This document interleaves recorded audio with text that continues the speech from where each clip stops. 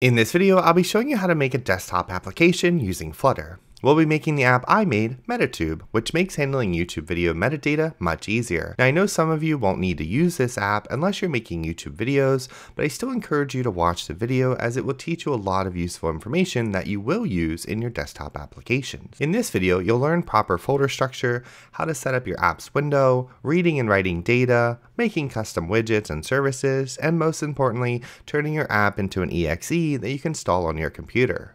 We've got a lot to do, so let's get started. To get started, we're going to launch our command prompt, cd into our desktop, and then do flutter create, and then the app name, which is MetaTube. We're going to wait for that to build, then we're going to cd into MetaTube, and then run code dot to open it up in VS Code. Now that we have that opened, we can go over to our lib folder, open up our main.dart file, and hit F5. We now have our app launched, and we can go ahead and resize it, bring it over here, and then we can get started with our Windows app. So first we want to hit Control-Shift-N and select everything and delete it, and then we're going to create our own stateless widget called My App. Instead of returning a placeholder, we're going to return a material app, and then we're going to give this a turn off the banner at the top right with false, and then we'll go ahead and set up our home, and then our home is going to be home screen.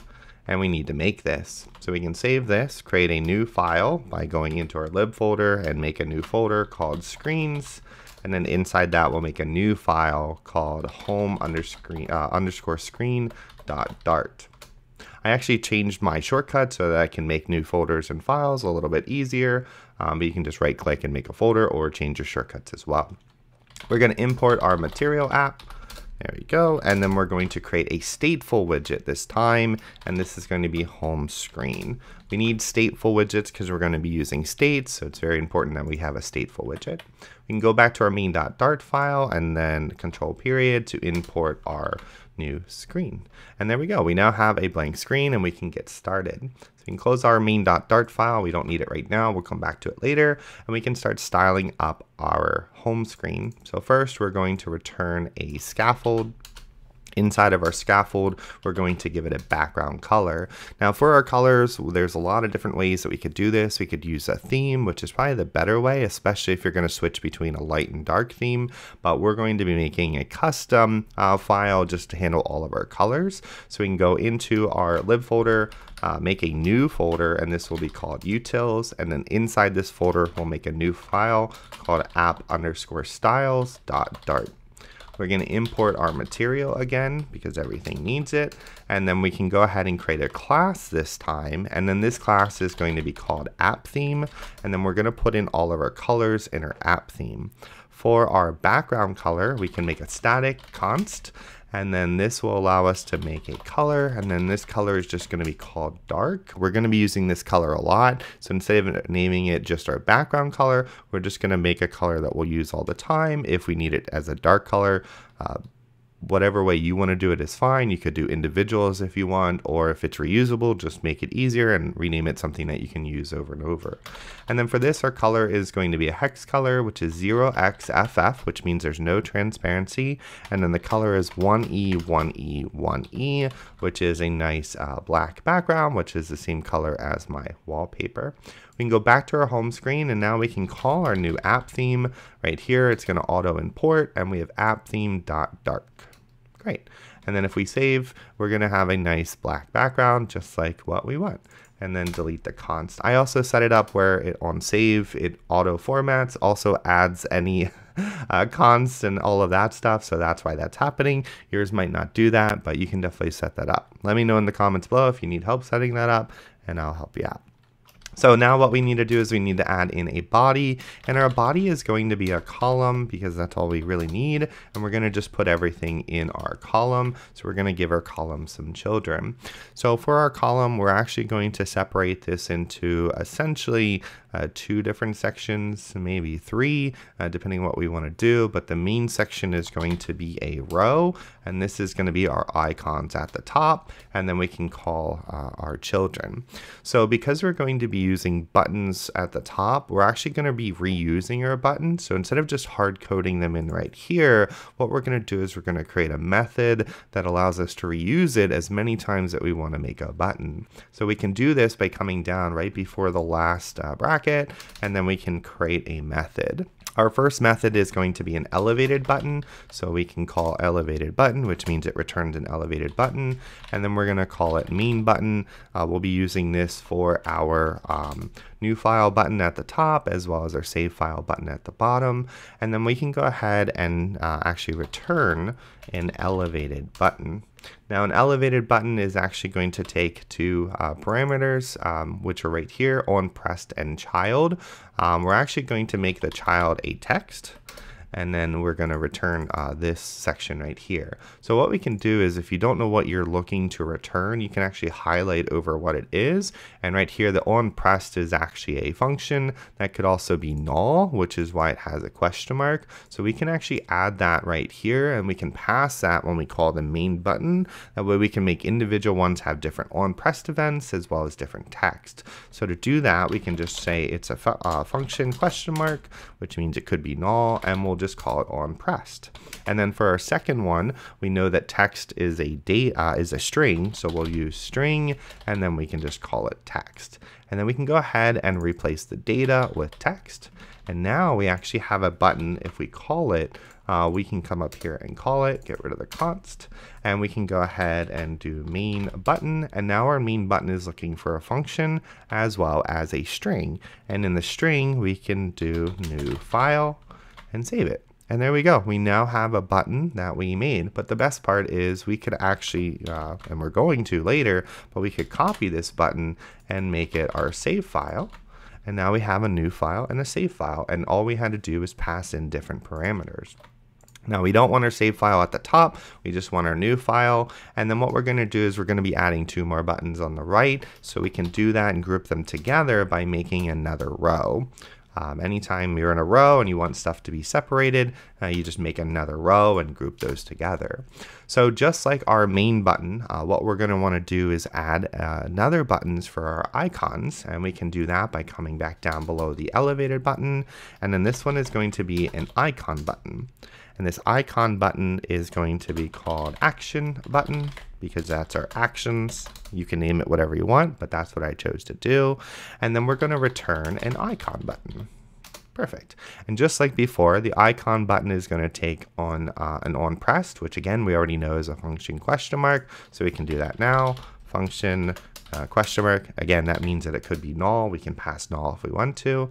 And then it's going to take in an icon. Now it's not looking for an icon. I mean, in theory, you could pass an icon, but it's going to be easier if we just pass an actual icon rather than the icon. I know that doesn't make sense, but what I'm trying to say is we can make an icon first, and then our icon will actually need an icon, and then we can do icon data and then call it icon. And what this does is allows us to actually just specify what icon we want rather than having to create the icon with what icon we want. And we can do it that way.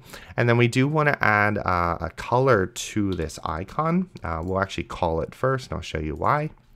So if we call the action button, it's going to pass in our null function at the moment, and then we can pass in an icon by doing icons dot, and then the first one is file upload. And then we're going to get issues with the const. Again, that's my fault, not yours.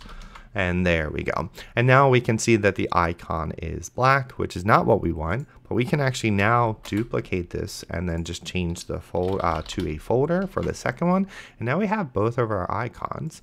And if we click them, there's a few issues with it, which is what we want to change. Obviously the color, but also the splash. So we can work on the color first, come into the icon, and now we can actually pass in a color. Well, we don't have a color made, so we want to go to our app styles and make another color, static const color. This one will be called medium because it's in between our dark and what we'll be using as light. And this is going to be 0x, and then this one is going to have some opacity, which we're going to use 50, and then it's pure white with opacity of 50, which is F's. Great. Now we can call in our app theme.medium this time, and now our icons are the color that we want. They still have a few issues though. The first issue is going to be the splash. So we can change it to splash radius. So we want the splash radius to be 20. Now the splash is much smaller towards the icon. And then we also want to add a splash color, which is going to be our accent color, which we don't have made yet either. So we can go back into our static const color, and then we can do accent, which is going to be a nice orange. So this is 0xFF, and then it's FFA 500. And then this is going to be our orange color. And then we can go ahead and give it right here to our splash radius. This is apptheme.accent. And now when we click it, it's a nice orange color. Now these look a little too close together. They kind of overlap a tiny bit, which I don't really want. So I can go ahead and just add a sized box in between with a width of 8. I like to work on an 8 grid. You know that from my previous videos, most people do. So we're just gonna make it 8. We could do 4 if we want to, but we'll do 8, which is fine. I want it to not be an accident that I click on it, which if they're closer, I could possibly do that. Great. And then with our functions, we can go ahead and actually add in a, we want to space these apart. So we can do this by doing on our first row, we want to do main axis alignment and then space between. And then this will push them completely apart. And this is why we put these two in another row, because now it's like a row here and a button here. And that's why there's a gap. If you didn't do the other row, these would just be in the middle and stuff like that. So cool. Now obviously this is too close to the edges, so we can come up to our column, hit Control period, and add in a wrap with a padding, and then we can change the padding to symmetric. And then the symmetric that we're going to do is horizontal. We'll do 40, and then vertical we'll do 20. And this will push it 20 from the top and bottom, and then 40 from the left and right. Great. Now what we can do is put a comma here, and then that's pretty much it for our top section. These don't do anything yet, and we'll make them do stuff later. But actually, our button is not how we want our button. So what we want to do is we want to create a style on our button, because I don't want it to be blue. You could make it blue if you want to, but I want mine to be orange. So what we can do is we can come down here below the icon button, and then we can actually make a button style. And to do this, we can do button style. And then we can do underscore button style. The underscores mean it's private, which means only this file is going to access it. And it's very good practice to make everything private unless it needs to be accessed somewhere else. Then you can make it public by removing the underscore. But that's what the underscore means, in case you were wondering. And then here we're going to return a style. Now we don't want to recreate an entire style ourselves. So what we can do is we can actually already grab the elevated button style by calling elevated button.style from, and this is going to grab the exact style that the button has. But then what we can do is we can go ahead and add in differences that we want it to be. So first we want a background color to be different, and we can do this by calling apptheme.accent. And then when we save this, we actually need to apply this to my elevated button. So we can do that by calling style and then do underscore button style. Perfect. And now my button is the orange color that I want, but I also want to change it a little bit. So we can do a foreground color. This is going to be the text inside of our button, and we just want this to be apptheme.dark. Great. Now, sometimes our button can be disabled, and we're actually going to do that later with our saved button. And if we test this, let's come back up here. If we were to pass null as the actual function rather than a function that returns null, our button is now disabled. And I don't like this approach because you can't really see what that is. So what we're going to do is we're going to change it just a little bit, and we can do that by adding it to our style. So we now have the ability to make a disabled background color, but because we're using a color, we want to go back to our app styles and create that. So we can do static const color, and then this one will be disabled background color, and then we can just call it colors because we're going to use a built-in color rather than make our own, and it'll be black 12. Now we can come back here and then just call that app theme disabled background color, and when we save that, now it's a little bit different. And then we also want to change the disabled foreground color. So we'll go back to our app styles and then make another one, static const color disabled foreground color equals colors.white 12. And the 12 just means there's some transparency. You can see this by hovering over it. The transparency is right here. It's 12. Perfect. And then we can go back and then call this one as well, disabled foreground color. And now it's a little bit different. It's still disabled, but at least this way you can read it. And then of course in our design later it will say show save file. But there, that way, hey, why can't I hit save file? Oh, well, I have to fill out all the inputs and then you'll be able to, but that's how we're going to handle that, which is nice. Cool. So now we've created our buttons and we've also gone ahead and made styles for them. Now what we can do is we can start working on the next section, which is going to be our inputs, our text fields. So we want to come below the row, right here's the row, and then we can actually add in a little bit of space here as well. So we can do a sized box with a height of 20. That way there's a little bit spacing between the bottom, the top and the bottom. And then what we want to do is instead of using a text field, which we could do just by doing text field, we're going to reuse this text field a lot. So instead of calling it right here, what we want to do is we want to create a custom widget that we'll be using in our design over and over. We could actually make it a method, but I don't like to make too many methods, especially if it's something you could use elsewhere in the app. It's better if you're only going to be using methods is if it's in the actual file itself. If it's going to be somewhere else or could be somewhere else, we want to branch it out into a different file just to make it cleaner. Especially our text field is going to be pretty big, so I don't want to, I like to have at least amount of stuff in my files as possible just to make it easier to maintain for my personal preference. But you could make it a method in here, but we're going to branch it out. So to do that, we can go to our lib folder. We can make a new folder. Actually, we already have, we'll make a new folder called widgets. And then inside that folder, we'll make a new file, and this will be just called custom_textfield.dart. And then we can go ahead and import our material. And then what we want to do is we want to create a stateful widget here as well with our custom text field. And the reason why is because it's going to use something that uses state, so we want to make sure it's a state. And then we can just call this, you can call it whatever you want, but we're just going to call it custom text field. It's the only time that I use this, and it is custom, so it works fine, but we can go ahead and pass that in.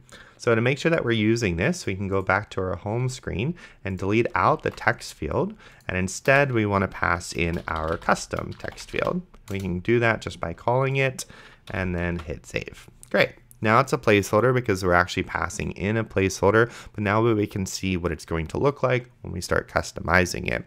So with our stateful widget, we're going to pass in a few variables or properties that we're going to be using. This way we can reuse it, which is really the whole point of making breakout stuff, is so that it can be reusable. It's going to have different information. So we need to pass that in here, and we can do that by calling final and then what the type of information it is.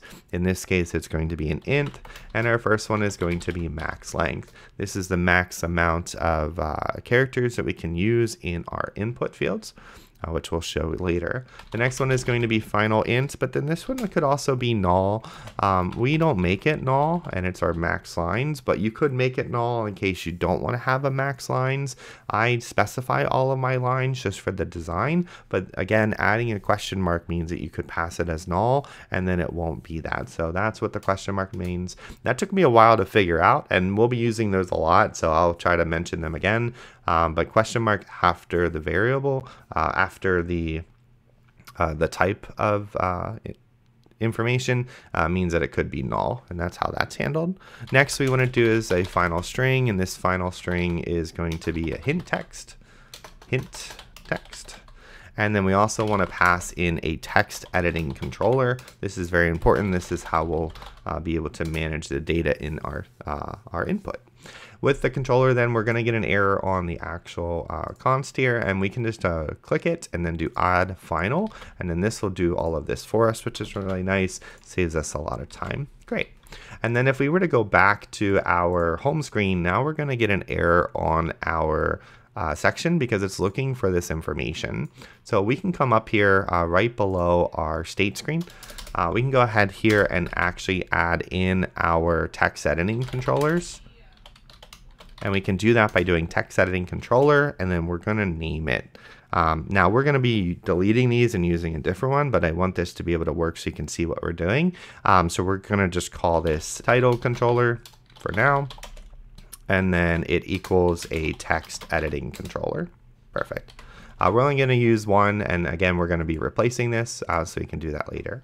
So we'll do the custom text field again, and now when we call this, it's actually looking for all of this information, and now we can actually pass it in. Again, with our max length, we can do 100 since it's the title, and then for our hint text, we're going to do enter video title. And then for the controller, we're just going to pass in our title controller. Now when we call this, it actually should show up. Perfect.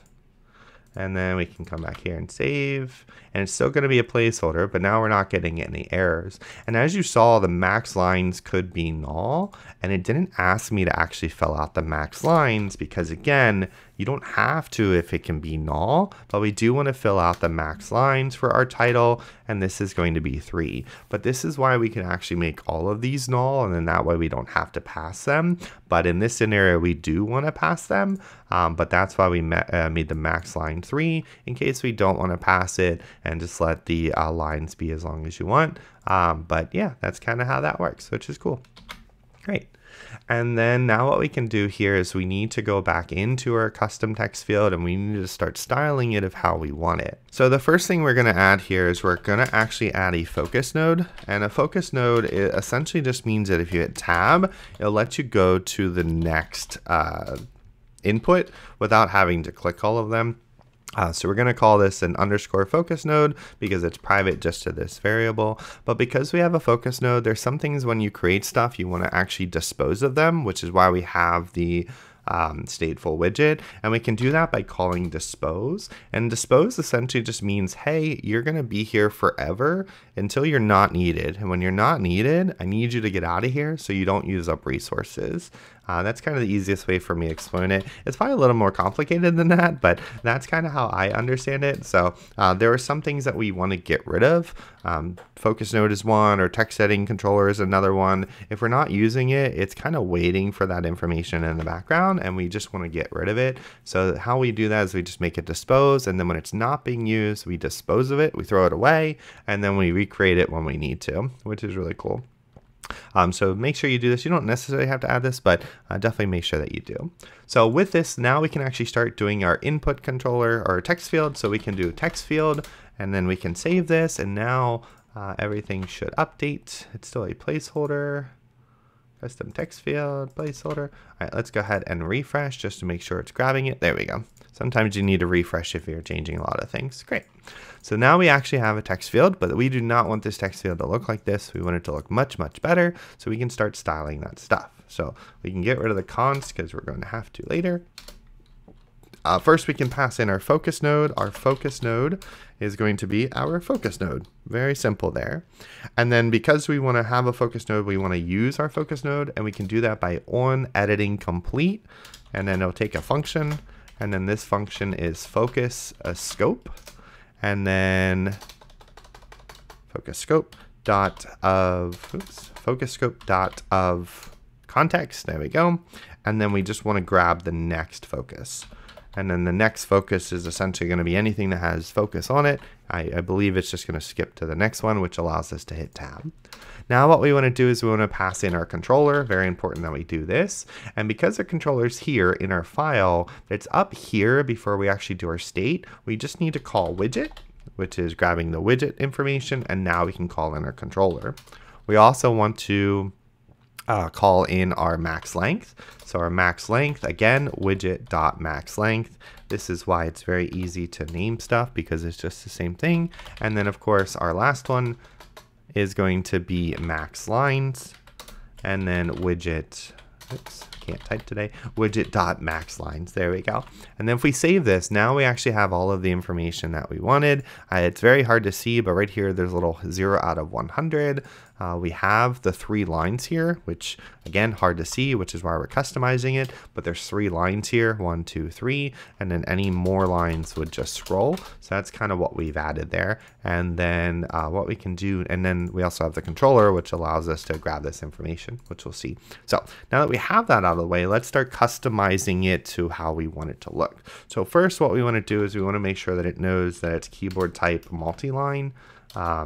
We can do this by keyboard type and then text input multiline.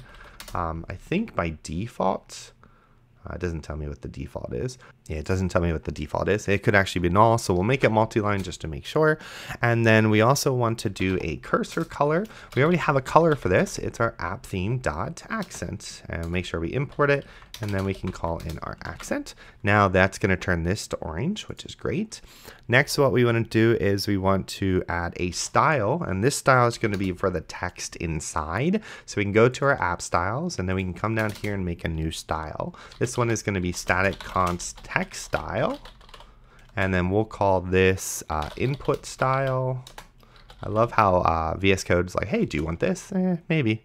And then we can call a text style. And then for this text style, we're not going to customize it too much. We're essentially just going to pass in our text color, and then we don't have a color for this one, so we're going to make it. Right up here, we'll do static const color, and then this is going to be our light. And our light is essentially just 100% white. So 100% opacity, or not opacity, and then pure white. And then we can call that here, light. Great. And then we also want a font size, and our font size is just going to be 20. Now when we type, it doesn't save it because we have to call it. So we can do app_theme.input style, and now when we type, it's actually pure white. And again, you can make this any color, but I thought the white looked the best. Great. Next, what we want to do is we want to get rid of these borders and stuff. Actually, we'll decorate it first. So we'll do decoration, and then we'll do an input decoration. And then this input decoration is going to pass in a few different things. The first thing is going to be our hint style. And our hint style we need to make as well. So we can come back in here. Now with our hint style, same as before, static const text style. And then we'll do hint style. And then it's going to equal a text style. Now we don't actually have to pass in a font size here unless we want it to be different, because it's going to grab the input style font size because it happens first. So we don't actually have to pass in a different font size if I want it to be the same, which is really nice. We do, however, have to pass in our color. And for our color, we're just going to call medium, and that's it. And then this way it's white. And then when we show in our hint style, which we'll get to in a moment, you'll see that it's a different color. So we need to call that hint style. Great. And then we want to pass in our hint text. So our hint text we actually already have. So it's widget.hintText, and that comes in from the top. And then make sure we delete the const. Great. So this is a medium, and then this is, this is medium, and then this is white. But as you can see, if I delete it and paste it in, it's the exact same size because it grabs from the input, which is nice. Saves you a step. Next, what we're going to do is we're going to do a focus border. Focus border is this blue that I don't like, and we're going to switch this to an outline input border. And then we're going to pass in a border side, which lets us know what side it is, and it's just going to be all of them. So then we're just going to call border side, and then here we're going to pass in a color, and then that color is our accent color. And as you can see here, we've added a border around our text field, but only when it's focused. So if we unfocus it, it doesn't highlight it. Great. And then what we want to do here is we wanted to do the enabled border. So we can come down out of this one. We want to do enabled border, and then this enabled border is going to be an outline input border, just like before. Border side, just like before, and then we're going to pass in a border side, and then this one is going to take a color, but the color is going to be our medium color. This way it's orange when we're selecting it, so when it's in focus, and then it's not. And as you can see, we got rid of that little blue thing because we overrode it, but it's gray when it's not selected, and then orange when it is selected. Typing, not typing, typing, not typing. So that's kind of the approach I took, but you can make this styled exactly how you want. And then of course we need to style our little counter at the bottom. So you can come out of that one and then do counter style. And then this one is very easy. It's just going to be app_theme.counter style, but we don't have a counter style. So let's go ahead and make one. And then this one is similar to the other ones, but we'll do static const text style. There we go. And then this one will be counter style equals a text style. And then this is going to be a color of medium, And then the font size, just a little bit smaller, we'll do 14. Perfect. And then we can go ahead and call it here, apptheme.counterstyle. Great. And there we go. It matches the border. It stays gray though. And then if we type, it starts counting up until we're at 100. And then once we're at 100, it just doesn't let us type anymore. Great.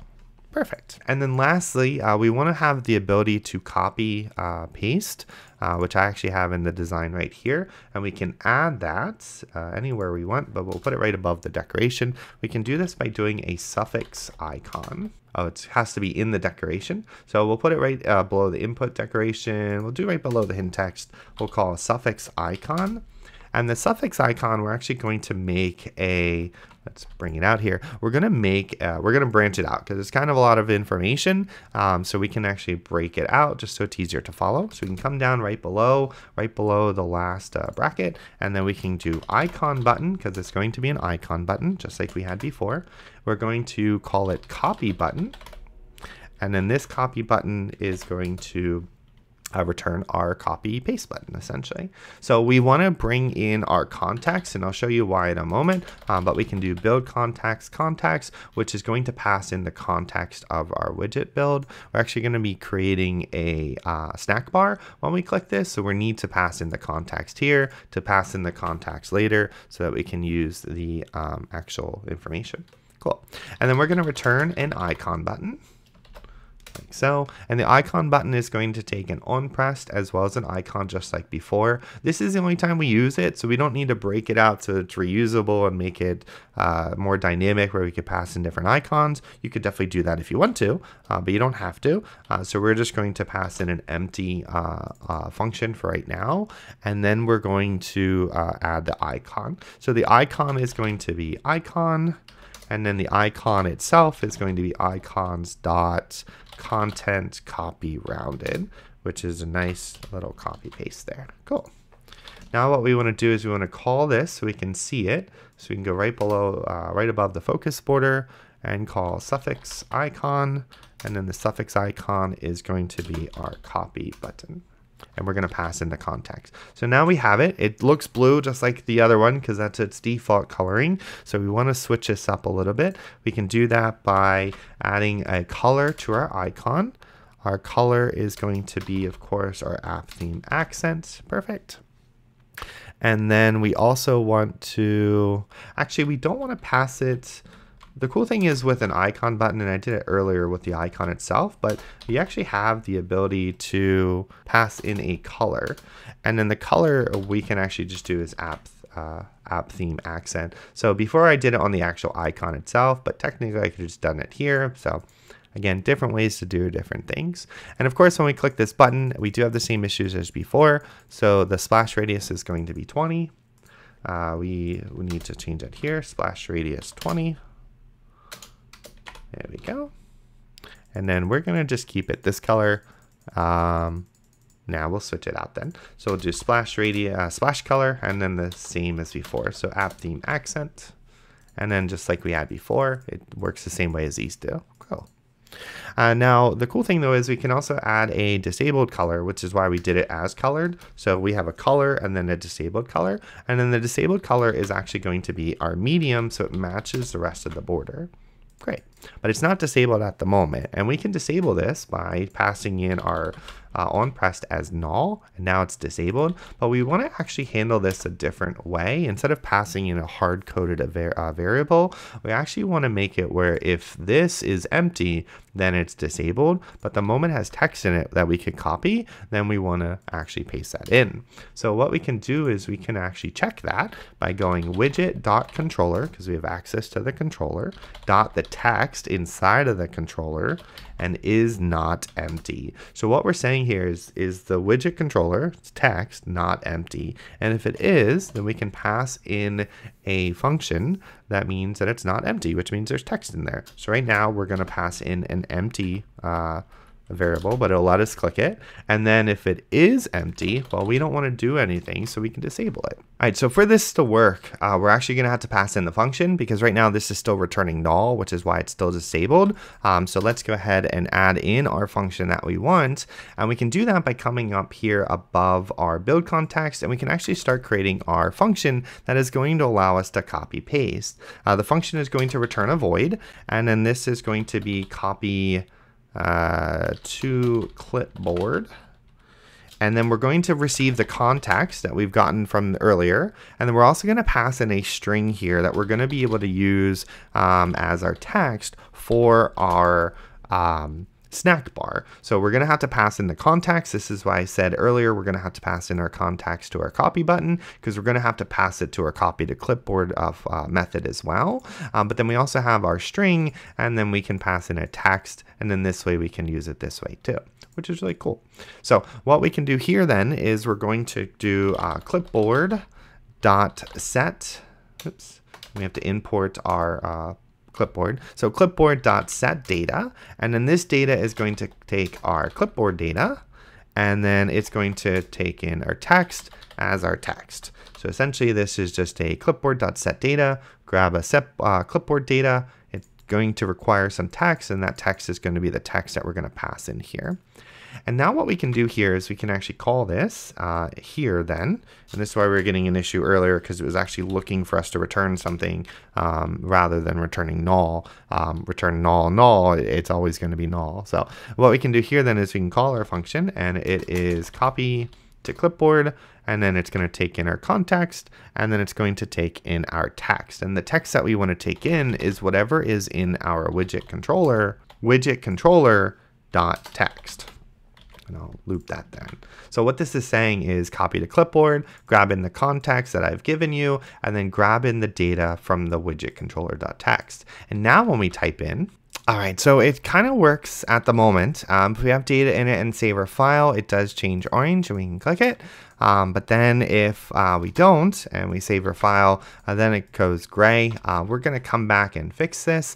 I think it's just based on how we have it set up. It's not working properly, but we'll come back to fix this because it'll work in the end. But let's go back to our copy to clipboard, and then right below our set data, we actually want to pass in a snack bar that we can use to actually give back data to our user that, hey, you've actually copied this, because if we click it, I don't know what that did, so we can create a snack bar. Now the snack bar we're actually going to be using all over our app, so what we can do is we can actually turn it into a utility by coming over to our utils, make a new file, and call this snackbar underscore utils.dart. And then this is very simple. We can go ahead and import our material because we're going to use that. And then we can actually create a class here, and we'll call this class snackbar utils, just so we know which one we're calling. And then we're going to pass in a method here as well. So we'll do static void and then show snackbar. And then this snack bar is going to take in a few things that we're going to need. The first one is going to be the build context. Like I said earlier, we need to pass in the context. That's going to take it here. We also want an icon because we're going to be using an icon if it's good or bad, a good error or a bad error. So we can do icon data.icon. And then we also want to pass in our message, which is going to be a string. So we can do string message. And then here, all we want to do is we want to currently hide the scaffold that's already there, if there is one there. So we can do this by doing scaffold messenger.of context. And then we can do hide current snack bar. We always want to do this first, otherwise they'll just stack on top of them. And if you keep pressing the same buttons over and over, it'll just continue on forever and ever. So always hide the first one. And then what we want to do is we want to show a new one. So we can do this by scaffold messenger dot of context, just like before. And then this one is going to show a snack bar. And then the snack bar takes in a few things. Of course, it's going to take in a snack bar itself, and then the snack bar needs some content. So for this content, it's very straightforward. We're just going to create a row. This row is going to have some children, and then the first child is going to be an icon. And then this icon is going to take in our icon that we're passing in, and then we're going to just give it a color of our app theme.accent, which installs our app theme. There we go. And then after our icon, we also just want to add in a little bit of width. So we'll do a size box width of 8. And then we're going to pass in our message. And we could style this message as well, but I'm okay with the default styling. So we can just pass in our message. And now what this is essentially doing is just saying, hey, show a snack bar. Snack bar should have a row. Inside that row, it should have an icon, some spacing between the icon, and then the message. And now we can go back, save that, and we can go back and we can actually call our snack bar in our custom field when we copy it. To do this, it's very straightforward. We just need to call our new snack bar utils, auto import.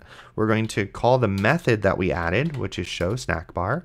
We're going to pass in our context that we're getting from our copy to clipboard, which we're getting from our copy button, which we're getting from our build context because we passed it along all of them. We're going to want an icon for this one, which is just going to be icons content copy.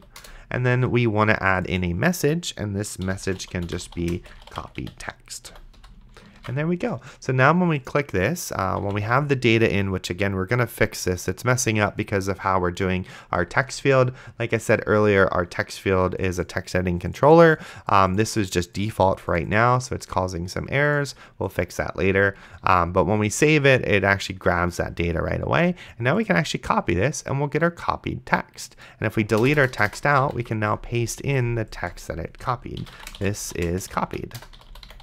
And then we can copy it and then paste it.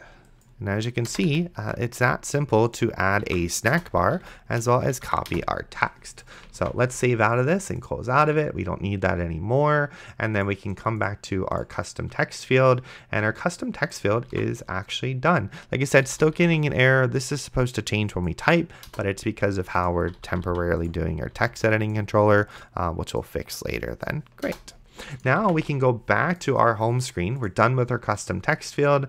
This is what it looks like. We can close out of that. We can come back to our home screen and we can add in our different text fields now. So we have our one.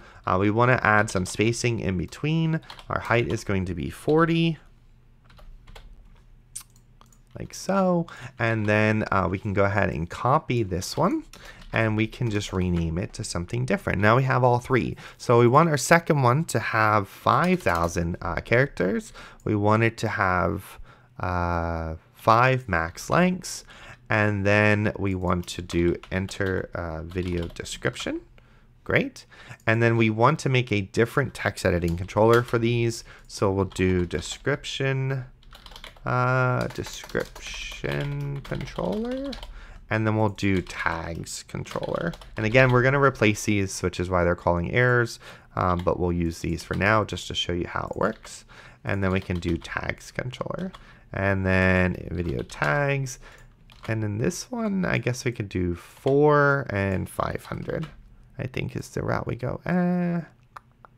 Let's copy the spacing here. So we actually do 5,006 and then 504. And then we do 103. Great. And then we're going to get an error, so we just need to drag this down a little bit. We'll fix this window layout later. We'll do that last. But there we go. Now that we have our text editing controllers done, we do want to finish this up with just our save file button at the bottom. That is quite easy to do. We actually already have it, so we're just going to do sized box of a height of 20. And then we can go ahead and add in a row just in case we want to add other stuff down here. I don't think we do, but we could. We're going to pass in our children, and then we're just going to pass in our main button just like before. We're going to pass in null and then the button. And this is why we make methods, because it was very easy to make that save button just like that. Perfect. We don't want save button, we want save file. But there we go. We now have a new file, a save file. These two buttons are inputs, which at the moment they're not working properly, but they do work properly if we save it. Then we can copy the text. So great. Now what we want to do here is we want to make this so it's a little bit, we want this button to be disabled if these are empty. So we could do that now. Actually, we're going to wait because we're going to actually create our file service first so that we can actually start getting all of these buttons to work and our actual copy paste thing to work as well. So this is kind of where everything comes together and our design actually starts working. So we can do that by going over to our lib folder, and we're going to make a services folder, and then we're going to make a new file called file_service.dart. We're going to import our material because we're going to need this. And then this is where everything kind of gets, I won't say complicated, but we're going to be doing a lot in this file, which is why it's a service. And we're going to get started by doing class file service, and then we're going to return, make a bracket. Great. So the first thing what we're going to do is we're going to type in all of our controllers. So we're actually going to use the controllers here rather than in our home file. We're going to put them in our file service because we're going to need to reference them from our file service. We never really need to reference them in our main home screen. We just need to call them. So we're going to put them here, but that is going to give us an error on our controllers. So what we want to do in order to use our file service is we need to like actually bring it in. And we can do this by calling file service, which is our new file that we created, file with a lowercase service, and then it's going to equal our file service. So essentially we're just saying, hey, when we reference file service here, it's actually our file service here. Great. And now we can come down here and just call these, and we'll do that by doing file service dot title controller, file service description controller, and file service tags controller. Great. And now we can go ahead and get that working. Now, before we go back to our file service, we want to handle our text editing controllers so that way we're taking care of them. First, we want to make sure that they're completely empty before we can hit the save, not empty before we can hit the save button. So we can start adding that functionality here. So first, what we want to do is we want to do an init state, which again is why we have the stateful widget. And then we're going to pass in you can delete this out. We're going to call a new function, and this function is going to add some listeners to our text editing controller. So it's going to be void add listeners. There we go. And then in here, we're going to create a list. This list is going to be a list of text editing controller, and then it's going to be called controllers. And inside, we'll give it a list. So the list that we can do is we can just hard code this. We'll do file service dot our title controller, file service dot our description controller, and then file service dot our tags controller. Great. And now what we want to do here is we want to do a loop for loop for a text editing controller, which is called controller. Oops. In our controllers. So we're saying for each controller in controllers, do something. And all we want to do here is we want to do controller dot add listener. And then the listener that we're going to pass is a function that we need to make. So we can just pass it blank for right now. Actually, we'll let it default to this right now. And then we're going to pass in a new function. So we're going to create this function. And this function is very simple as well. We're going to just call it void. And it's going to be called underscore on field changed. And this says anytime the field's changed, do something. And this is going to call a set state. And a set state is very important. This means that anytime information changes, it's going to reload this page, which reloads everything else. Or reloads the context, I guess, is an easier way to explain it. And what we're going to do here is we're going to do file service.field empty, which we don't actually have yet. So let's go ahead and create that. We can go back to our file service, and we're going to make a Boolean, bool, which means it could be true or false, and we'll call this fields not empty. And we're going to check this later as well, which is why we're calling it here in our service. Okay, so we're going to do file service dot fields not empty, and then this is going to equal to our file service dot title controller dot text dot is not empty. And we want to make sure that the other ones aren't empty. So we can actually copy this. Alt-Z. We can copy this and make sure that our description controller isn't empty. And we want to make sure that our tags controller is not empty. And if they're not, so if all of them are not empty, this is going to pass in that they're not empty. If they are empty, then any of these are empty, then it's going to pass in that one of them are empty. So now what we can do is we can add the listener to our controllers, and that's done by just doing on field changed. Great. And now we can still work them like normal, but now they're actually throwing in another piece of information. They're checking to see if they're not empty. Great. And then because we're adding something to it, we also want to get rid of it when it's done. So we can come back up here and do dispose, just like we did earlier. We want to dispose of stuff that we're doing. So we can go ahead and just remove the listeners. Actually, we got to make a function for that. So we'll make a function for that, just like we did the add listeners. We'll make a function for remove listeners. So we'll do remove listeners. And then here we'll make essentially the exact same. So we can copy this. And then instead of add listener, we're going to just remove the listener. Great. And then we can call that on our dispose, remove listeners. Great. So when it's being used, it's going to call the add listeners, which we can now call add listeners. And then when it's not being used, it's going to remove the listeners. And we can refresh, and now our copy paste actually works. And the reason why this works is because every time we type in data, this is why it didn't work earlier, every time we type in data, we're setting the state. So it's reloading our page every single time we type something in, and then that's why it worked. If I typed it in and saved it, it's like, oh, there's data in there. But if I deleted the data and then saved it, oh, there's no data in there. But this is what we were missing. We were missing this set state, which we could have technically done earlier, but I wanted to do it like this because this is how we do it. Perfect. So now that we're kind of done with this screen, for right now, we can go back to our file service and we can start working on our actual functionality of our app.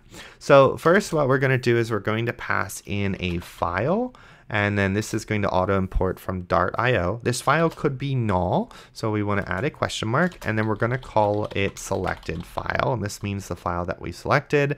And then we're also going to pass in a string, and this string is going to be a selected directory, which is equal by default to nothing.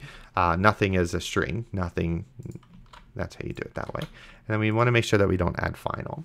So now what we can do is we can create a function that actually saves our content. So when we hit our save button, we want to be able to save our content. So to do this, we can do void save content.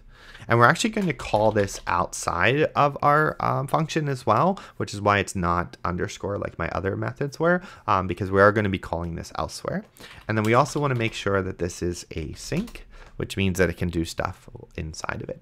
So we're going to pass in a few things that we're going to need. First, we're going to grab all of our controllers. So we can do final title equals title controller.text.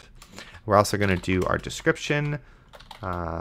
Description equals description controller.text. And again, we're grabbing the text, not the actual controller itself. And then final tags equals tags controller.text. Perfect. And then we want to create a new, we want it to contain, create the text content that we're going to add to a text document. And we can do this by doing final text content is equal to blank array. Now what we want to do here is we want to style this how we want. So there's many different ways that you can style a text document, but the easiest way that I found is we're going to do the title, which is the title of our video, and then we're going to do a \n and \n, and this means new lines. So it's going to add that in, and then we're going to pass in our title. So essentially we're going title, return, right in the title. And then we're going to do it again, return, or new line, I guess is what it's called. And then we're going to pass in our description. And this is very, because it's in a string, you don't want to add like spacings or anything, because they're going to be in your design and it's going to cause problems. So just do a description, and then we're going to new line, and then we're going to pass in our description, which we can do by doing the $.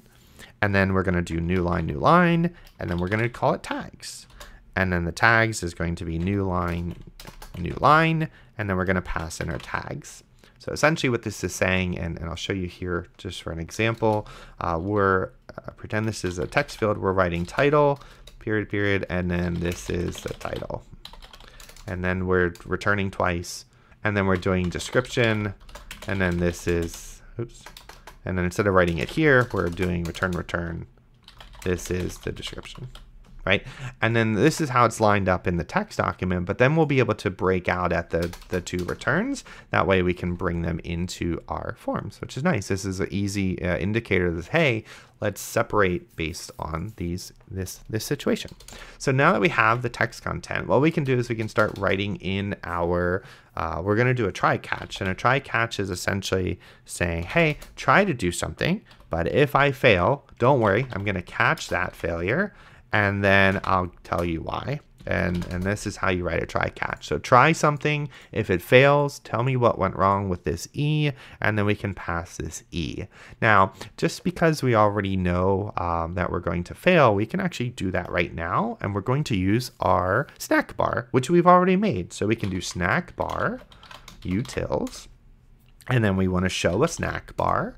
And then for the snack bar, we have the context. Again, this is grabbing a different context, but we're going to have the context from when we pass it into our save context. Make sure you're passing in context, very important. And then if we fail, well, we're going to need an icons.error to let us know that it failed, and then tell us what failed. Now, there's many different ways that this has failed. We could grab the event and then based on that add different ones, but I'm just going to keep it very basic, because if this fails, it means the file was not saved. Do I know why the file is not saved? Possibly, but at the moment I just know it wasn't saved. That's all I, the user, care about. Was my file saved? Yes or no? And this will say that it did not save. And then what we can do here is we can go into our try, and we can actually try to save our file. So first, what we need to do is we need an if statement. We're going to check to see if our selected file, I wrote filed, I want file, there we go. We're going to check to see if our selected file is not equal to null. And by default, it is null, right? There's no, this is why we have the question mark here, because it is null. By default, this is null. And if this means that it's null, it means that there is no selected file. So what we want to do then is we want to await, this is why we're using async. We're going to wait for a selected file, which could be null. So we're going to pass in the exclamation point, and then we're going to write as string, and then we're going to write our text content. Perfect. So what this is saying is if it's null, if it's not null, which means we actually have a selected file, we're good to go. We already have the file, everything is good to go. We just need to save the content. So it's going to await that. It's going to make sure that we have our selected file. It's going to check again to make sure that it's not null, because it could be null. And then if it's not null here as well, then it's going to write as a string our text content, which this is a string. Title, new line, title, new line, description. And yeah, we're good. We've already written our file if it exists. However, it might not exist, because by default, it does not exist. So let's go ahead and make sure that it does exist. So we can do that. If it doesn't exist, well, now we need to do something else. And what we need to do is, well, first we want to figure out how we're going to structure our actual file path. Now, I already know how we need to do it, so you could take the moment to figure out how you want to do this, but we're going to do that. And what I want to do is I want to make sure that I include today's date, because when I save this, I need to make sure that I can store this later.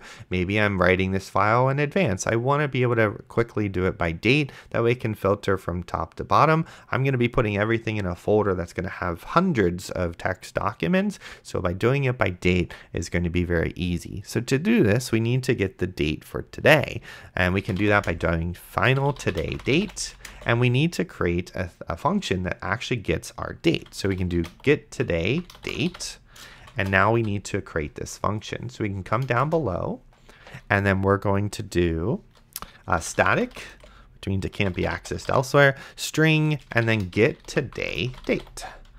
And then this is actually just going to return in a function that allows us to get the date. So we'll do final, now equals date time, and this is going to auto import. And then we want now, we want right now, right this moment when it's called. And then what we need to do here is we need to install a formatter so that we can actually format our date how we want to. So to do this, we can do final formatter equals date format. And date format doesn't exist. And date format doesn't exist because we need to actually import a package. So we'll do Flutter pub add international. Great. Now we have the ability to format our dates. So we can do final formatter equals date format. Now it's auto importing that. And then we want to give it the format that we want. So for this to work in a folder structure, it's best to do the year dash 2 M's, capital, which is 0 format, so 01, 02, 03, and then the day, which is lowercase dd's. Great. This will give us, so it's going to take our, this is going to be our formatter, it's going to date format. Great. Now what we can do is we can do a formatted date, so we can do final formatted date equals formatter dot format. That's a function or a method, and then we're going to format the now. So essentially what this is saying, and then let's go ahead and return it so we can stop getting errors. So simply put, we're going to return our formatted date. Well, our formatted date is going to use a formatter that we created, which in this case is going to take whatever we give it, and we're going to format it in this this way. Like we're going to say, hey, whatever date I give you, we're going to format it. So then we format the now. So this gives us today's date in a long string of different date, time, etc.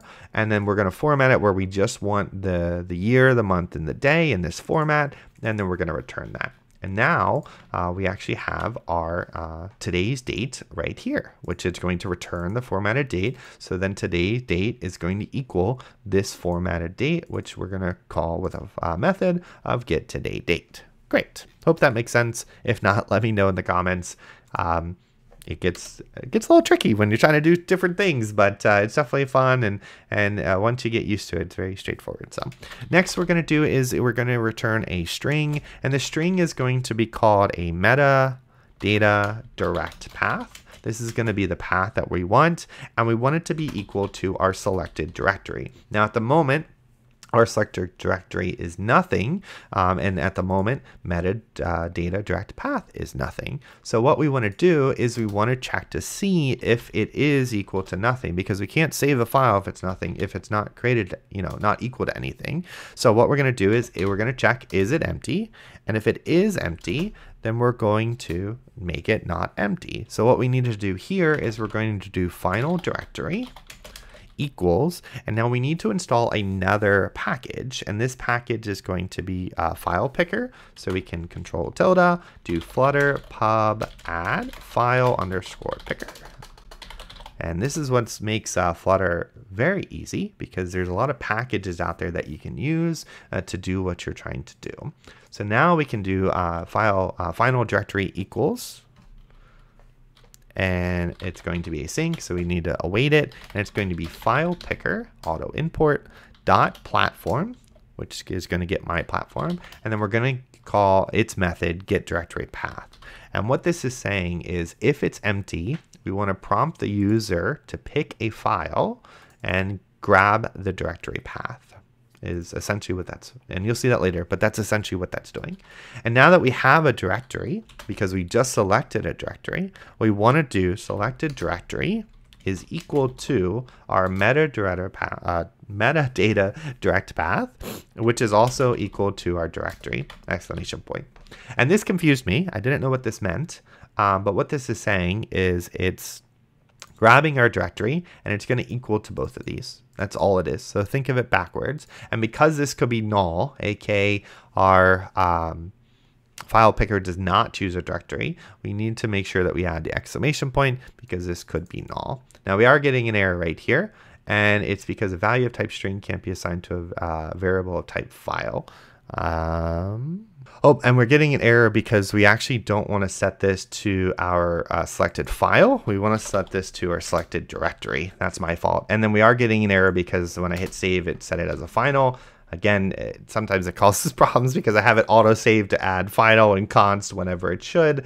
But yeah, so make sure it's underscore selected directory equals metadata direct path, which is equal to the directory, and we're going to make sure that it's not null.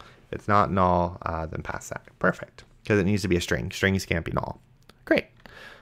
So now that we have that, we're good in that section. But sometimes, again, this is if it is empty, we're going to essentially just create a directory. But if it's not empty, which means we already have the directory, what we can do is we can do final file path, and then we're going to pass in our information to do our path. So we can do this by doing a string, and then we're going to pass in our path. So our path is going to be our metadata direct path.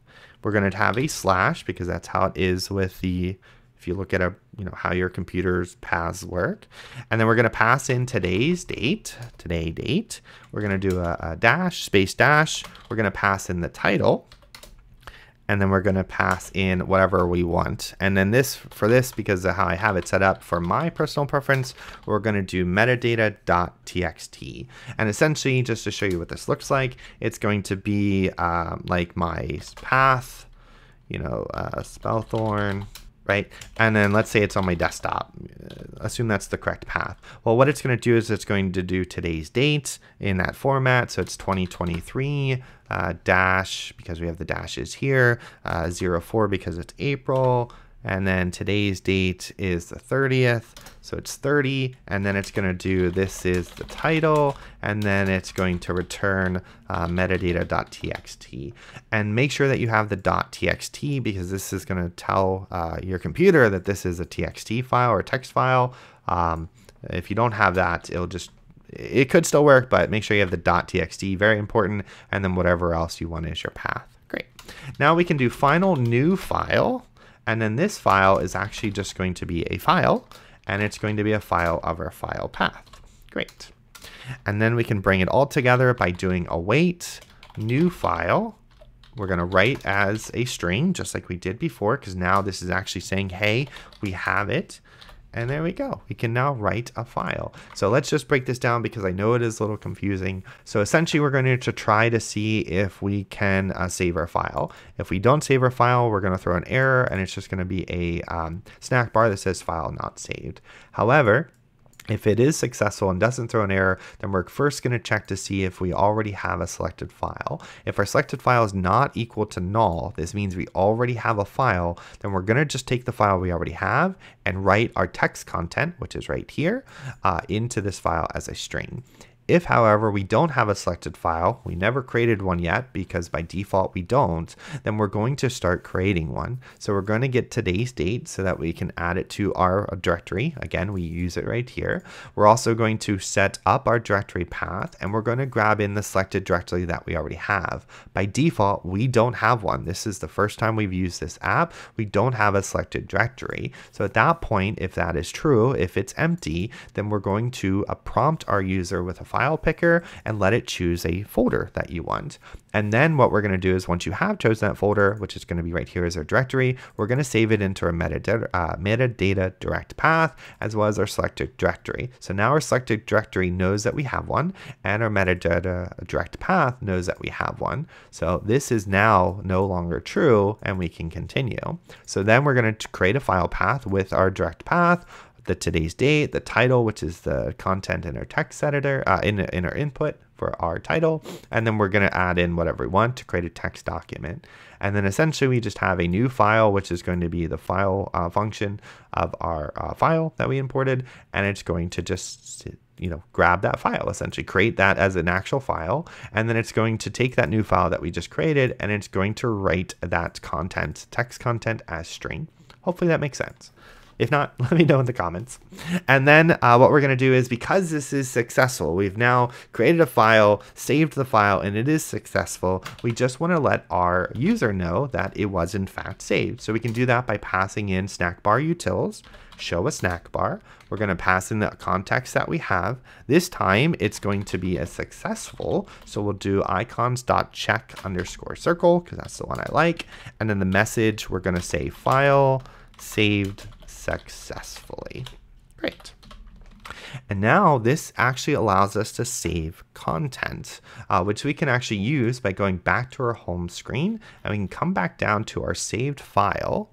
And instead of passing in a blank function, now we can actually pass in the function that allows us to save it. First, we want to make sure that our file service dot fields are not empty. We want to make sure that they're not empty. I don't want you to be able to save unless everything is filled out. Title, description, and tags. I'm not going to let you save until you gave me the title, description, and tags. And if that's true, then we can return a function that says it's true. Well, this function is going to be an arrow function that calls our file service.saveContent, what we just created, and we're going to pass in the context. Again, this is where we're passing in the context that we're going to use later to make sure that we have context as well as for our snack bar. And then if that doesn't work, aka they are not empty, then we're going to just pass in null, and then null should disable our button. Perfect. So now when we have content, our save button comes actually here, and I saved it save button again. Let's rename that to save file. Our save file button actually works, but if any of these are empty, we are not able to actually save our file until all of them. And then if we hit save file, this is actually going to pop up a window for us to be able to save our file. And we'll select our folder, file successfully saved. And if we go to it, right here it is.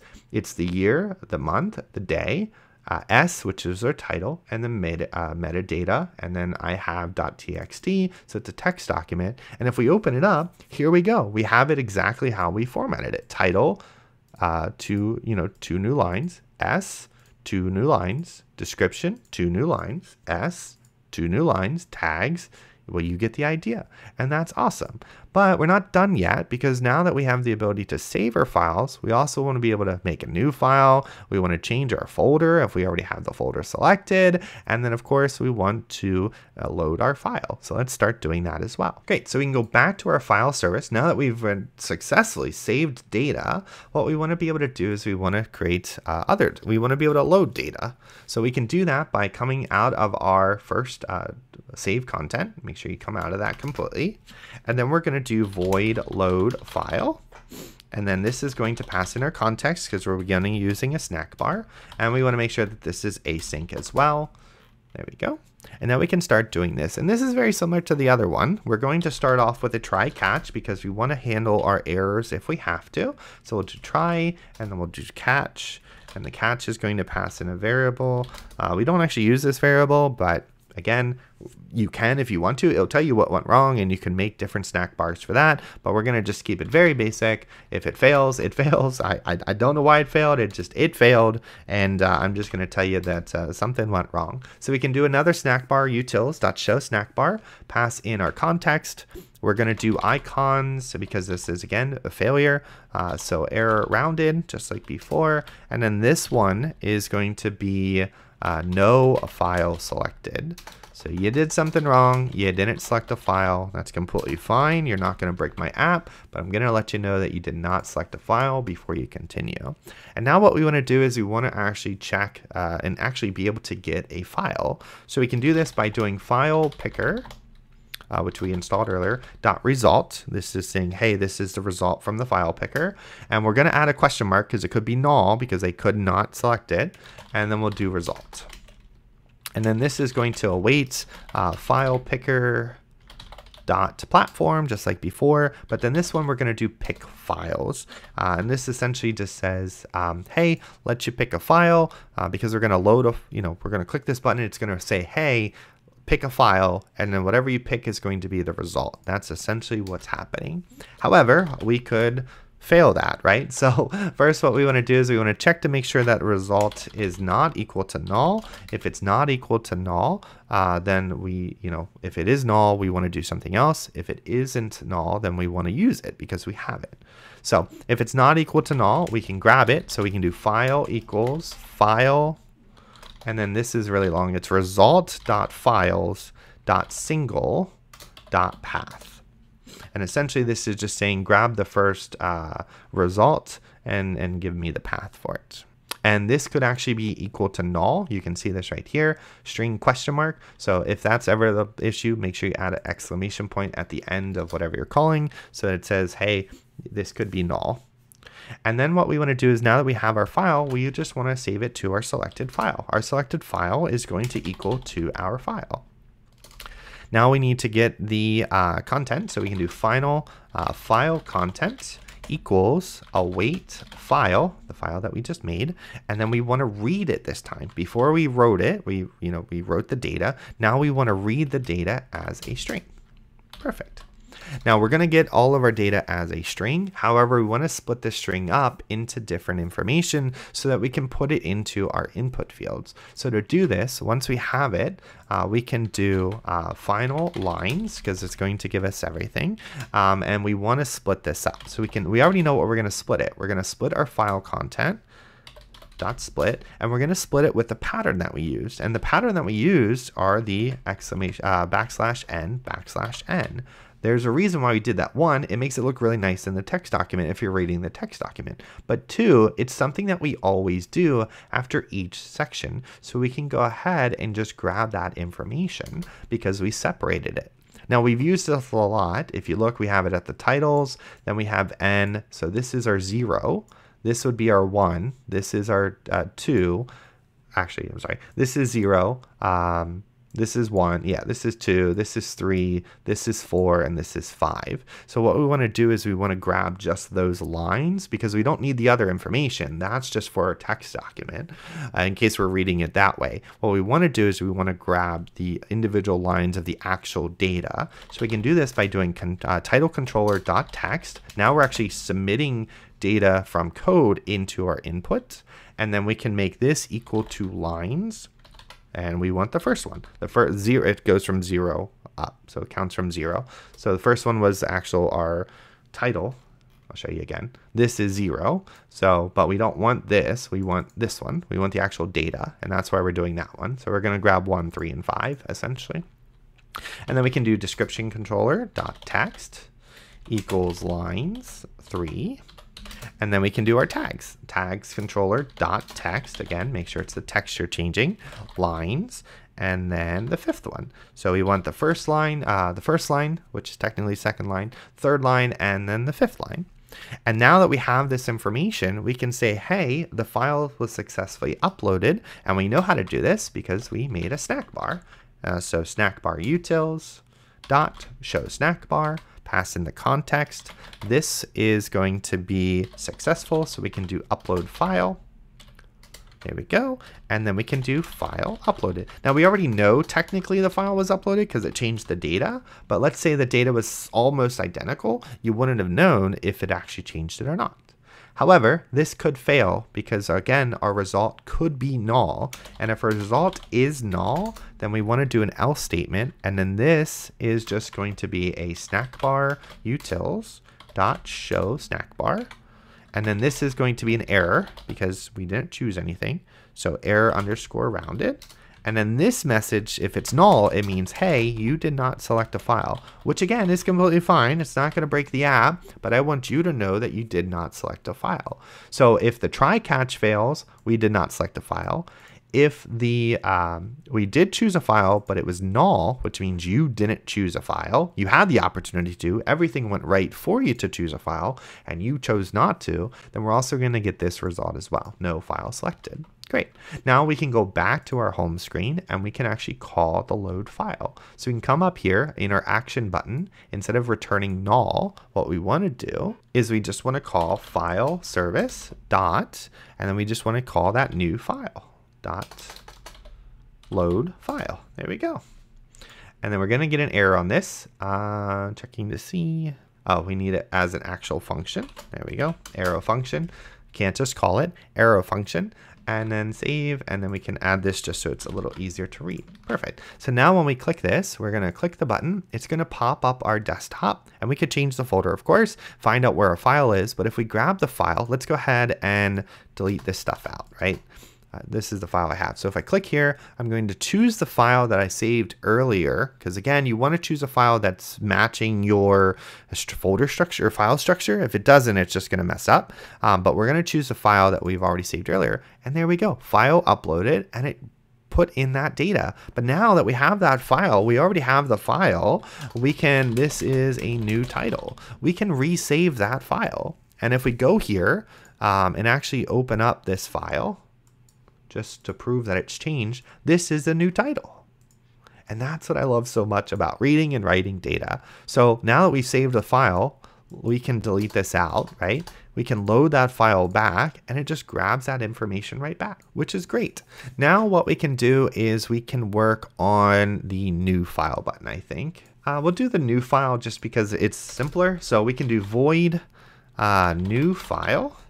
And then we'll pass in our context because again, we're going to make a new show a snack bar. Anytime we're showing a snack bar, we're passing in the context. And then this is essentially just going to clear everything out. So what we can do is we can do underscore selected file. This file is going to be equal to null because again, we check earlier if it's null, and if it's not equal to null, then we do stuff. If it is null, then we create it again, and we want to be able to do this. So we're going to do selected file is equal to null, but then we also want to clear out all of our controllers. So we can do title controller dot clear. We can do description controller dot clear, and then we can do tags controller dot clear. Perfect. And then because we've cleared everything and it was successful, we do want to show a snack bar. So show snack bar context icons dot, we can just do file upload again. We can choose this a different font if we need to, but that's fine. It still shows a file icon, and then we'll do new file created. Perfect. And then we save. And now we can go back to our home screen, and just like we called the load file, we can come back to our main function. And then instead of passing in null this time, we can do file service dot new file. And there we go. Now when we click this, it deletes everything out and tells us that a new file has been created. Now it doesn't actually create the file until we actually save it. So just keep that in mind. But now it does save the successful file. And it didn't prompt us to a different folder. However, if you look here, we do have a different file, and that is really awesome. So it just kind of keeps the last folder that you had. I feel I'm always going to use the exact same folder with this tool or app, but you could make it where you want to change the folder. So that's why I have a change folder button. But yeah, if we don't change the folder, it's just going to use the last location that we had, which is really nice. And then let's go ahead and we can clear it out again, make a new file, and we're good to go. So now that we have all of that done, we can create a new file, we can save the file, we can load a file. We just want to be able to change our folder. So we can do that by going back to our file service and then make a method for changing the folder. To do this, it's very straightforward as well. We're just going to do a new void new directory. This is going to pass in our context because we may do a snack bar. And then we're going to do async because we're going to need stuff that is asynchronous. Perfect. Now for this, we're going to do the try catch again. So we're going to try something first, and then if it fails, we're going to be there and we're going to catch it and let you know that it failed. So we can do try catch, pass in the E, and then anytime we use the try catch, we're going to let them know, aka our user, some feedback. So we can do the snack bar utils dot show snack bar, pass in the context that we're passing, icons dot error rounded. I'm using the same one, you already know that. And then this time no folder selected. So if something fails, it's because no folder was selected. Something else went wrong, but the main issue was no folder was selected, which is all we care about as the user. I don't care what went wrong. Was my folder selected, yes or no? And it was not.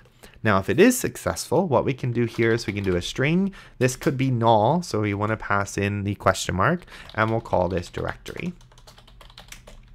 And then what we can do here is we can await our file picker again, just like we did before. If there wasn't a file, we had to do this, but now folder, but now we do have a directory, so we want to change it though. So we're going to do the exact same thing again. Platform dot get directory path. And then here we're going to essentially just do what we did earlier. Selected directory is equal to our directory. And then our selected directory, selected file is going to be equal to null. And this is why we're going to create a new folder, but we're not going to have a file here. And we are getting an error on the directory because the directory, again, could be null. So because it could be null, we want to add an exclamation at the point so that it handles that hey, this isn't going to work properly. This is null. Perfect. And then because this is successful this time, we just want to pass in our snack bar. Show snack bar. This one is going to be icons.folder, and then the message is going to be new folder selected. Perfect. And there we go. Now we can go back to our home screen and we can come down to our folder button, and then just like before, file service dot new directory. Perfect. And now when we click this folder, we can choose a different folder. Let's go to our downloads, hit select folder. New folder has been selected. Now if we save this, this is a new file. Description is, I don't know, tags are tags. We can save this file.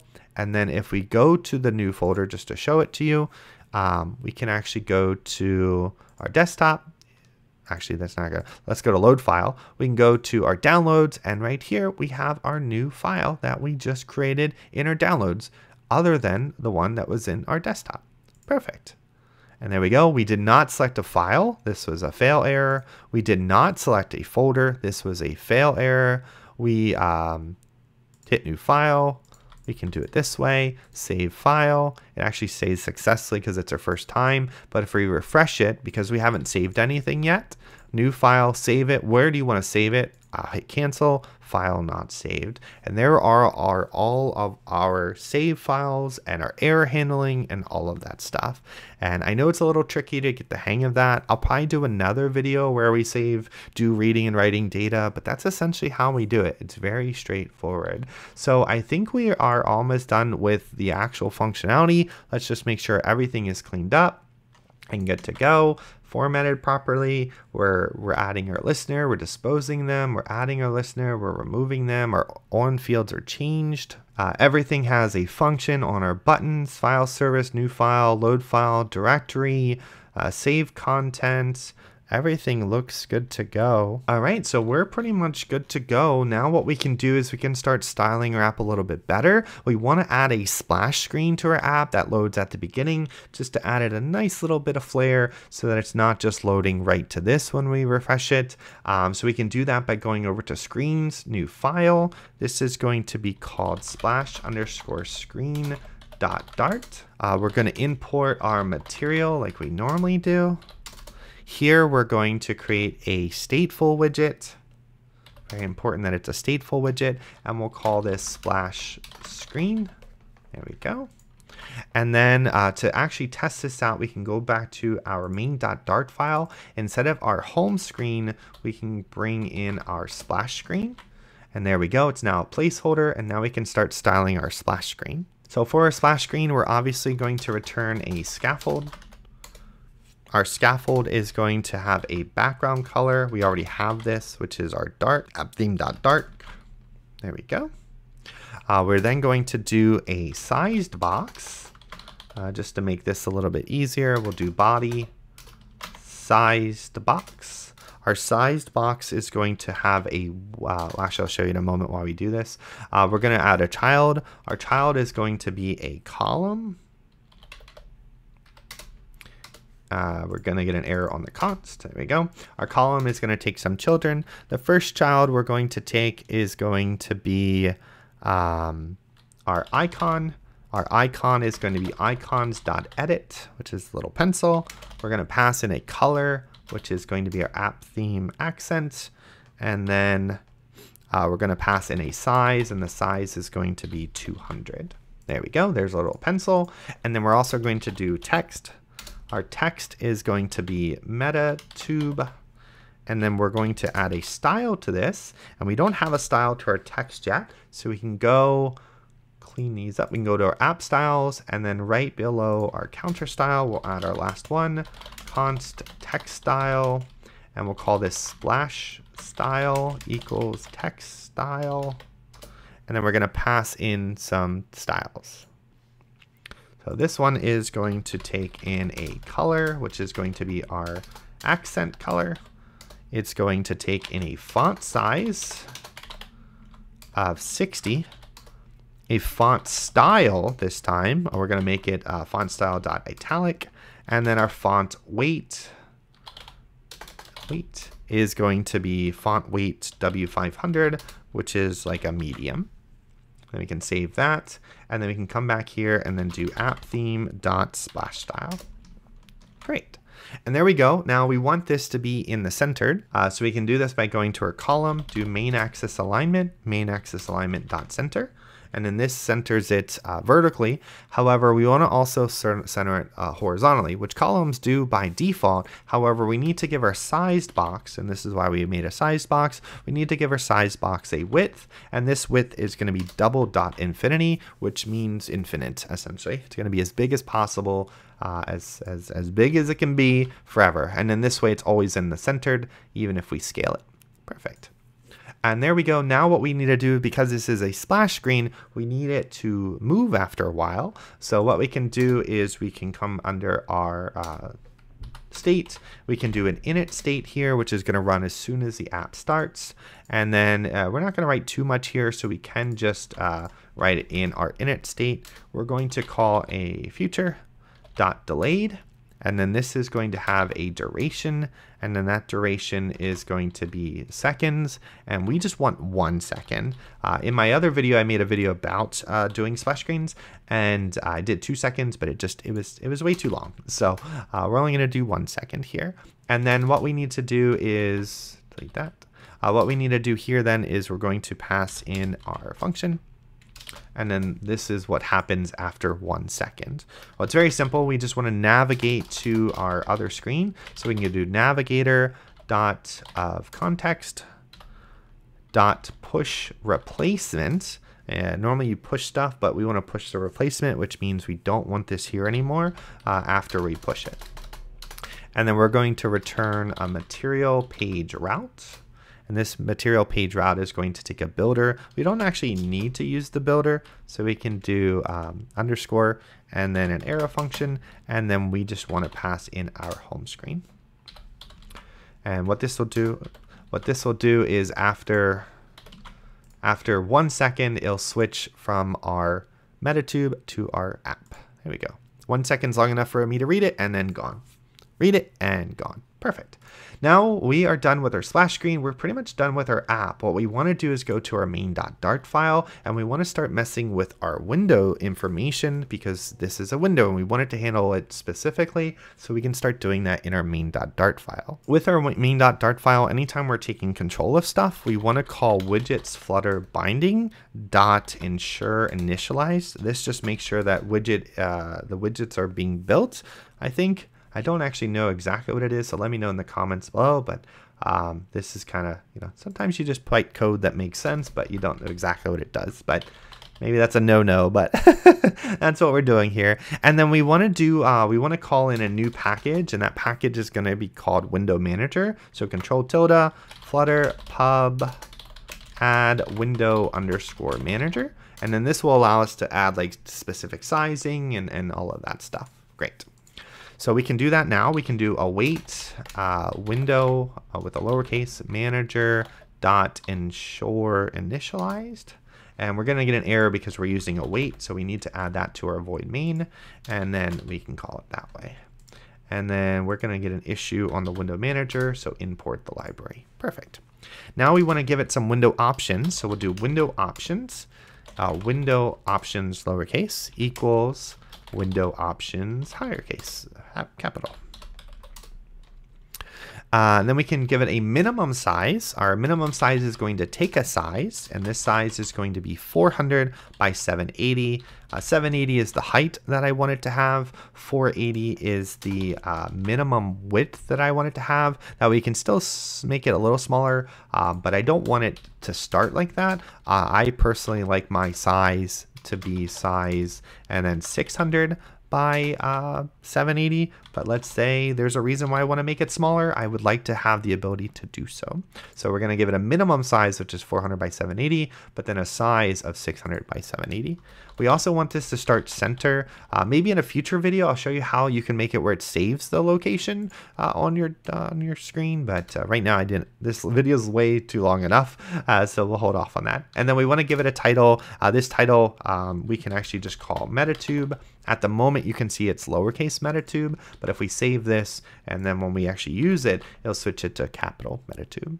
And then once we have our window options, we just want to use them. So we can do window manager dot wait until ready to show, pass in our window options, and then pass in an async function. There we go. And then we want to just wait for it to be window manager dot show. And then once it shows, we want to focus it. So we can do wait window manager dot focus. Great. So it's going to show it, and then it's going to focus it so that we can actually use it. And then what we can do here is, yeah, just refresh. Oh, we're getting an error. Don't refresh. All right, we got the good old close and reopen, and yeah, there we go. That is completely fine there. And then we are getting some issues on this, so maybe my 780 is not the right size.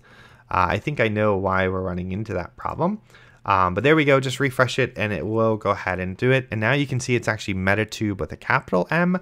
We actually want a capital T as well, so we can refresh. And then when we do refresh, it does actually throw it into the center, and it also shows our splash screen for a second and then goes. We're getting an issue on the height because I think I messed up some of the style on the home screen.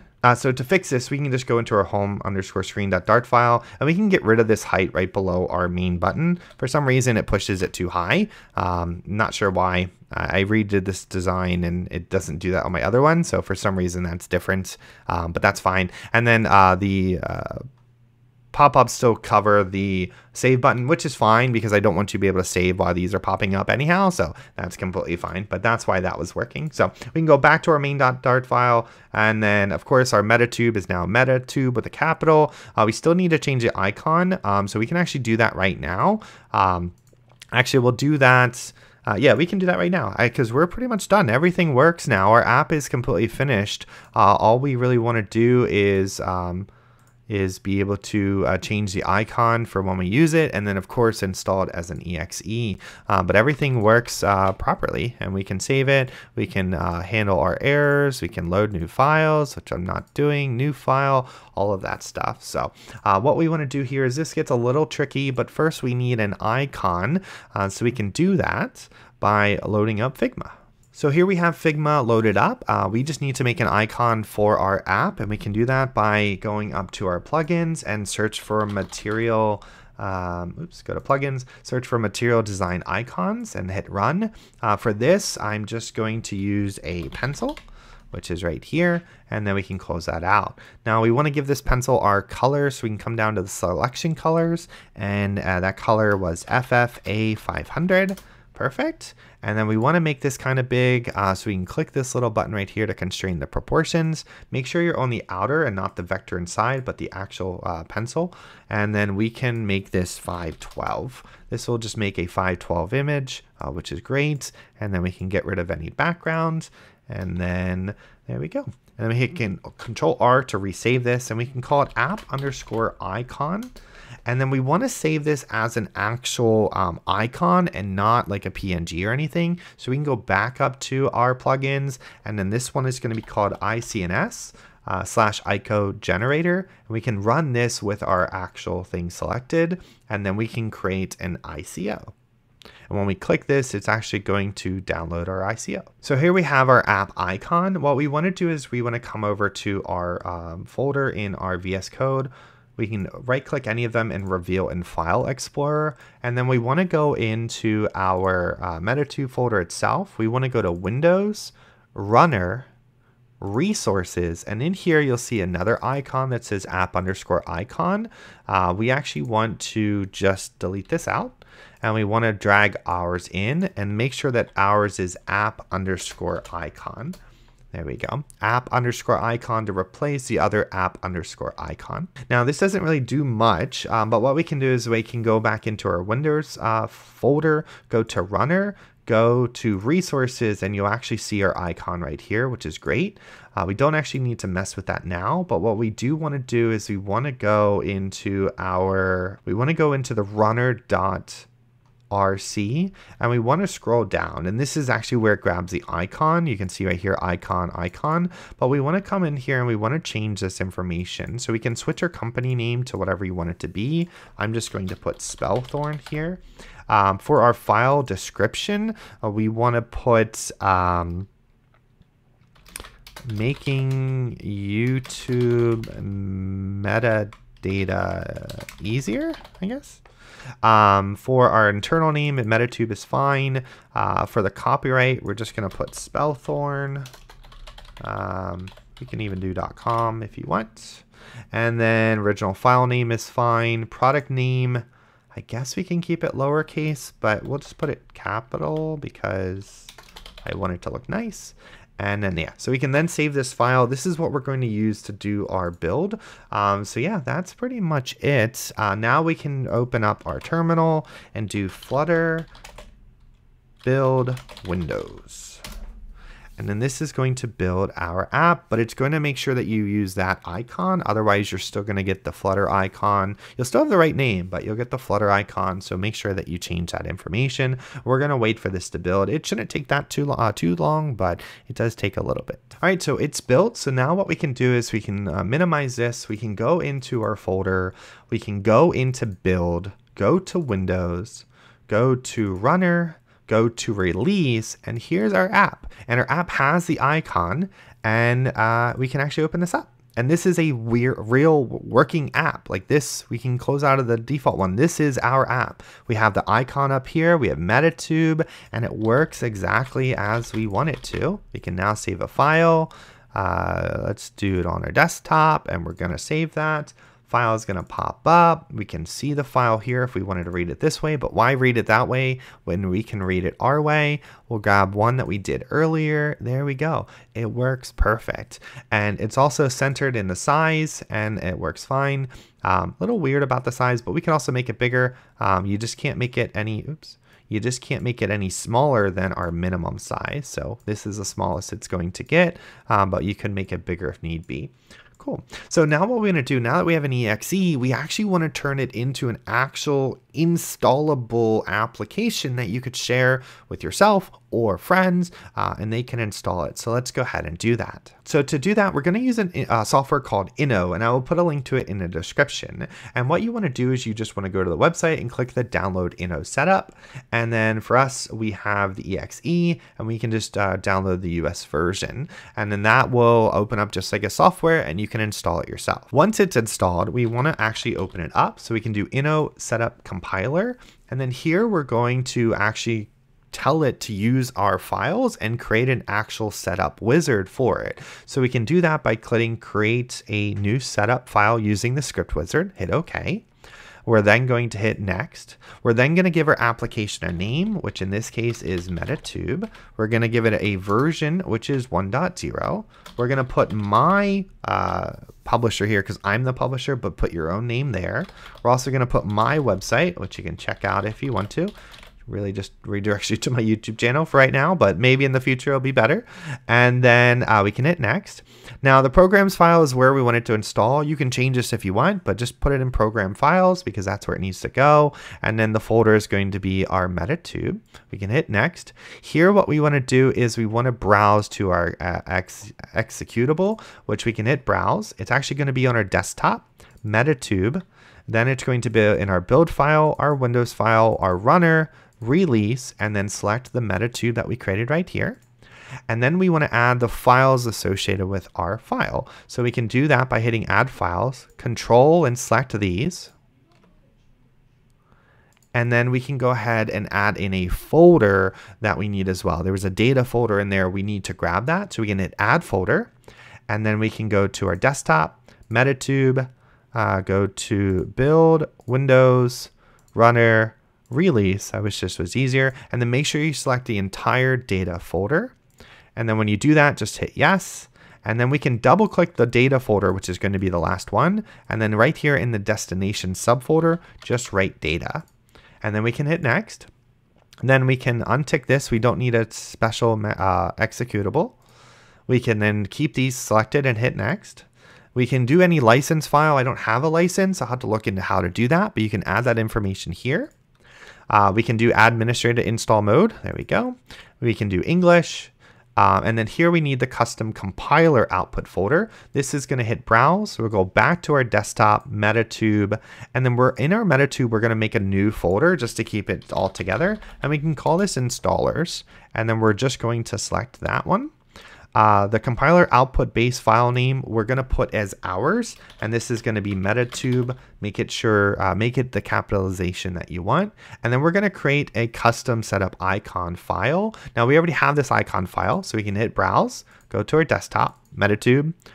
This one is going to be in our Windows, our runner, our resources, and it's going to be the app icon that we used for our app icon as well. So we can drag that in, and then we can just hit next, and then next, and then finish. And then this is going to say, would you like to compile the new script now? Yes, we do. And then we can actually hit yes, so we can save it later. This is the script that we're going to use. We can go back to our MetaTube, go to our installers, and then just save it there. And then we'll just call it MetaTube ISS. You can call it whatever you want, and hit save. And wait for this to build. It doesn't take that long because our app's not that big. And then we can close out of this. And then what we can do is we can go to our MetaTube, go to our installers, and right here is our exe. This is a real exe that will install our app. So we can double click it. And also if we right click it real quick and go to properties and we go to details, this is the information that we were typing in. File description, MetaTube setup. And that actually gets overwritten, I guess. So that's kind of sad, but we could change that later. And then product name is MetaTube, product version is 1. So I think the inno actually overwrites this. So that's kind of sad, but that's okay. We can double click it for a MetaTube. And then this is going to ask us to install it because it's an actual installation process, which is awesome. And then we can hit next. And then I already have a folder, but you won't. And you hit yes. And then we can do a desktop shortcut if you want, and then install it. And there we go. There's our desktop application. It's going to launch, which is great. It works. But now we can actually go to our command prompt and actually use it as an actual app, which is awesome. Now, granted, if you share this with people, they might get, hey, this isn't your app. What are you doing? This is unsafe. So that's kind of why you need the license. But that's it. We took a while. I don't know how long this video is yet, but it took a while. But we have a fully working app, which is awesome. The only issue is we might want to make this a little bit taller so that the buttons don't cover the save file. I think this is how I designed it initially, so it doesn't completely cover it. But for some reason, it doesn't work exactly how I did. So we could just mess around with those sizing. But that's it. The file is, I mean, it works. It's an actual real application. We can install it. And yeah, I'd love to see what you guys would create. Let me know in the comments what you're going to make. Of course, this kind of teaches you the basics of how to handle some things, and you can definitely create this yourself. I think it's very great to have this if you're making YouTube videos. You can just copy paste into your YouTube video. But yeah, I hope you guys enjoy this video. I worked really hard on this because it is something that I wanted, and that's what's so great about Flutter. You can make stuff that makes your life easier, but I also wanted to share it with you guys so that you can make something that might make your life easier, that is going to use these these functions and these fundamentals. So I hope you guys enjoyed this video. Definitely let me know if you have any issues in the comments below. I'll try to help you out, and I'll see you in the next one.